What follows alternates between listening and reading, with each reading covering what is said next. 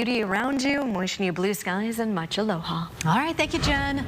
A rare sight in the night sky. All caught on camera, the Subaru Telescope on Mauna Kea captured what astronomers believe is a falling Chinese satellite burning up as it re-enters the atmosphere. This happened the night of February 8th. They think it's a satellite or possibly a piece of space debris called Object K, but several tracking websites say Object K is still orbiting, in fact, over California right now. So the mystery continues.